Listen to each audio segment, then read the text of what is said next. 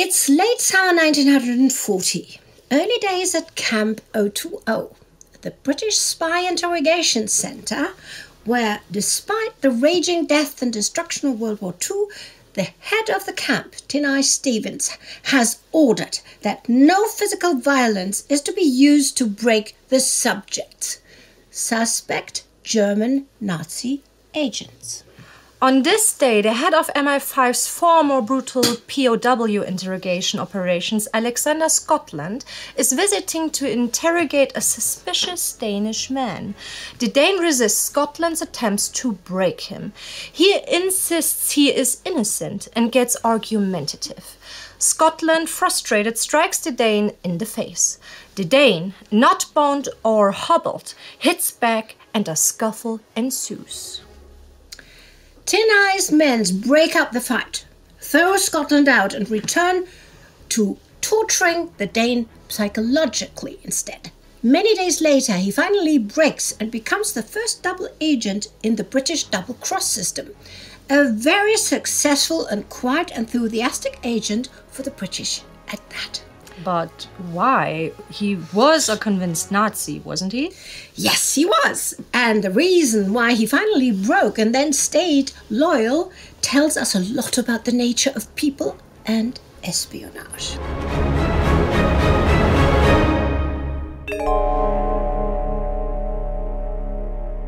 I'm Astrid Deinhard. I'm Anna Deinhard. And this is an episode of Spies and Ties, a series of World War II in real time.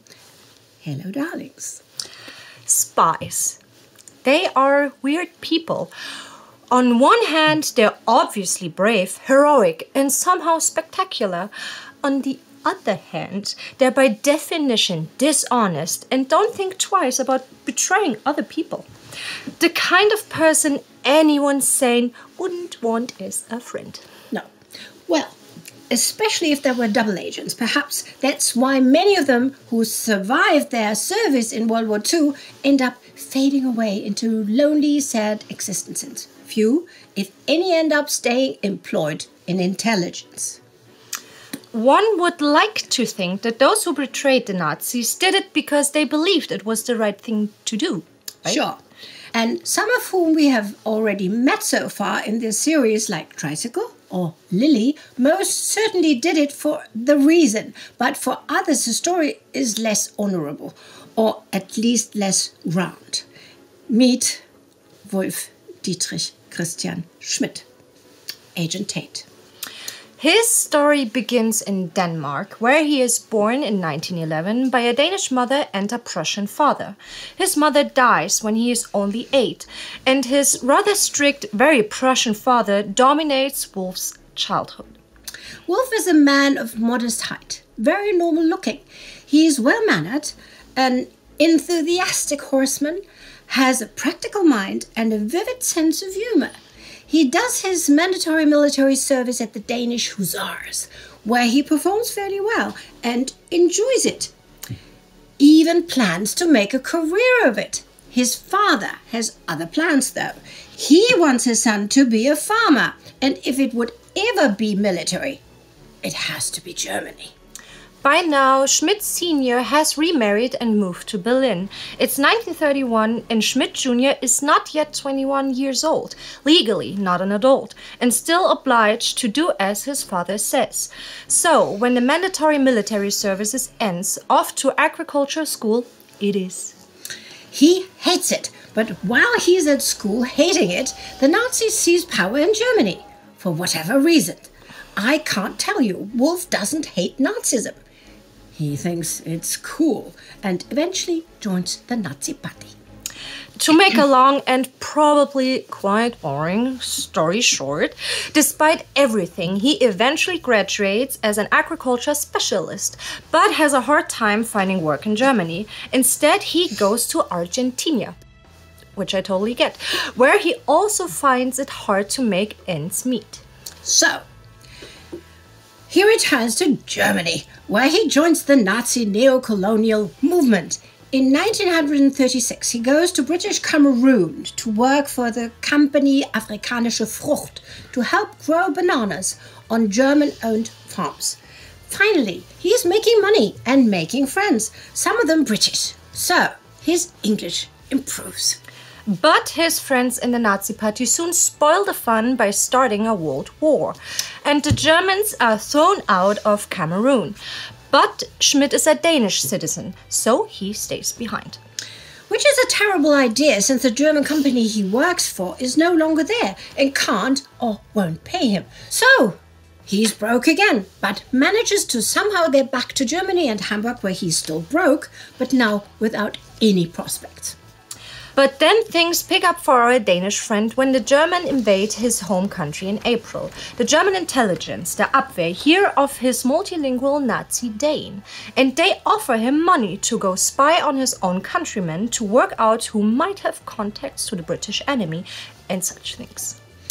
He is apparently quite good at that, and the Abwehr decides that he must go to Great Britain as Agent Leonard. On September the 19th, 1940, after a crash course in espionage, he's in a Heikel 111 and strapped to a parachute. He gets down quite all right, only slightly wounded, and at first things look like they're going pretty well. Except they're not going well at all. He's been betrayed, and after less than 48 hours, he's arrested in a pub when he is identified by the fact that the limping man who calls himself Harry Williamson has a really funny accent. The MI5 have been looking exactly for that kind of men after Schmidt's friend and fellow Abwehr agent, who was supposed to join in England, has betrayed him. You see, his colleague, Swedish journalist Gösta Karoli, also caught right after his arrival, cracks pretty much right away under MI5 interrogation and spills the beans on everything. But before he does, he strikes a deal with Tin Eye Stevens that they will spare Schmidt's life if he gives up. Except that's not what MI5 tells Schmidt when he arrives at Lechmere House, Camp 020, on September 21st. They simply tell him Karoli has sold him out and show him an alternate confession without the deal. But Schmidt doesn't crack. He insists he's just a Danish businessman trying to flee the Nazi occupiers of his own country.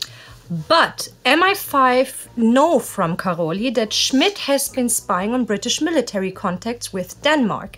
And that is what leads us to the scene between Scotland and Schmidt.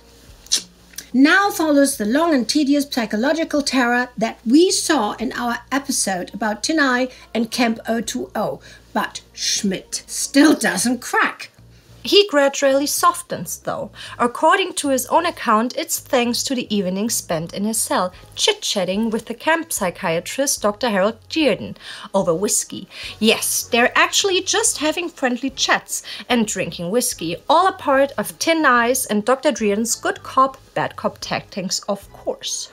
Later in life, Schmidt will also tell a close friend, Ruben Allison, that he gains respect for Tin Eye and his remarkable insistence on non-violence. So he stops being a Nazi, right? No. Allison will insist that Schmidt never fully stopped being Nazi, and there's no indication from any records that he disowned the Nazis. It was something much more personal that finally cracked him. So what's the straw that breaks the camel's back? The usual thing. Well, while he's being interrogated for days on end, he's isolated from other prisoners, and the MI5 never tell him of the deal that they made with Karoli. Instead, they threaten to execute him, and that's when he cracks to save his own life. Okay, sure. But he's also going to tell of how he felt betrayed by the Abwehr for receiving miserable training. When he arrives in England, he hasn't even been given proper training in the non-decimal British money system and imperial measurement.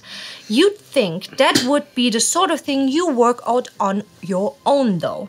Not too smart, our Danish friend, is he?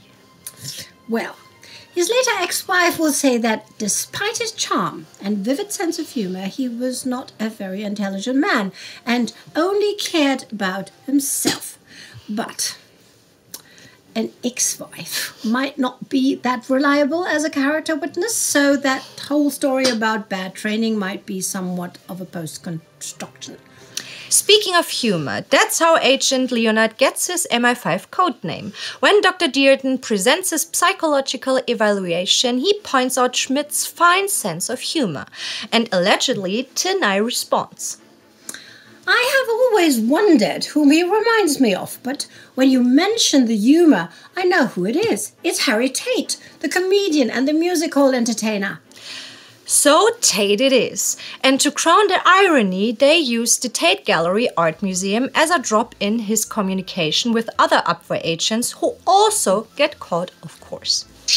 But catching other agents is only a small part of the wonders Tate does for the British. He stays Leonard to the Germans and feeds them an enormous amount of disinformation. From October until the end of 1940 alone, Leonard alias Tate sends at least 38 reports on his superior to the Abwehr. He reports on the effects of the Blitz, British morale, civilian evacuation, and lots of other issues. However, always carefully guided by the MI5. The Germans love him, calling him their Perle, pearl, or gem, if you like. After only 6 weeks of operations, he's even awarded the Iron Cross Second Class. In absentia, of course. He'll even be awarded a first-class Iron Cross, but he'll never get them. They're still in the MI5 Museum in London. And despite that he reportedly doesn't abandon his political views, he goes beyond being a tool for deception and becomes an active participant. He debates with Tar Robertson, head of the Double Cross team, and other MI5 officers what to include in the messages, how to maintain his cover, and how to best cultivate his persona as the supposedly loyal German Abwehr agent. And they also plot how to coax the German intelligence out of their funds. Yes, he tells the Germans that he's running out of cash. He needs lots of money if he's going to uphold his alias of being a rich playboy, able to hobnob with the inner circles of the London elite. The Abwehr agree to send an agent with money, and Tate will meet him at the Tate Gallery, of course. But the man the Germans sent in, Karel Richter, is arrested by chance only 3 days after landing in the UK, and MI5 will let the Germans find out. Which presents an opportunity to scam even more money off the Abwehr. Tate, well, no, Leonard, pretends to blow a fit at his German superiors, and in August 41, they're conned again in Operation Midas. This time also involving double agent Dusko Popov, codename Tricycle. In all, the Germans sent $40,000, over $1 million in 24 value, that the MI5 simply pocket. Yep. Yup. Schmidt doesn't get any of it. His life as a double agent is far from being as exciting as his playboy alias pretend life.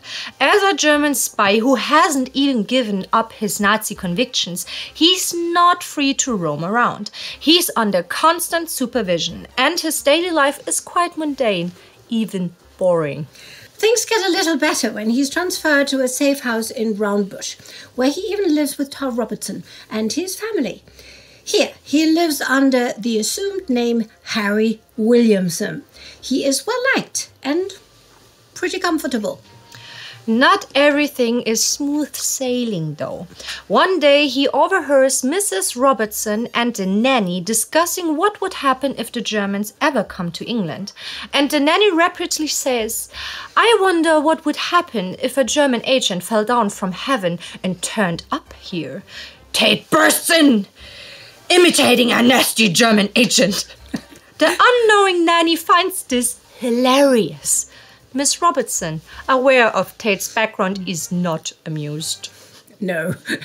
Through all of this, Tate continues his work playing essential parts in deception for the campaign in Africa, Italy and Normandy, and so on. He sends over 1,000 false messages during his incredibly long career as a double agent.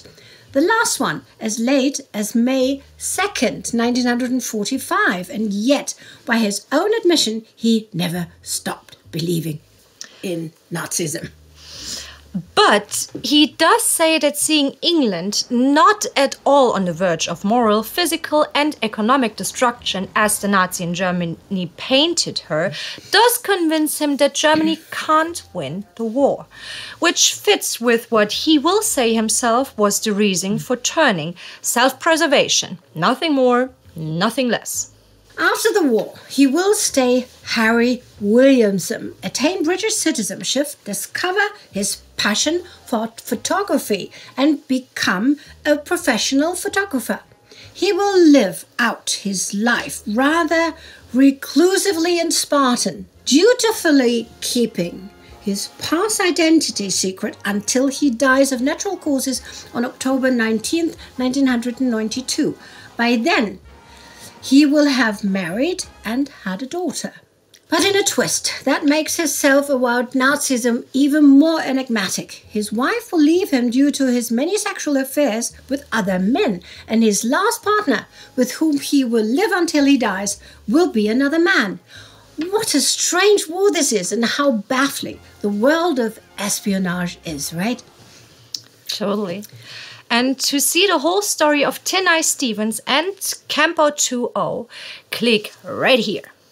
And the reason we can do all these wonderful videos is really simple.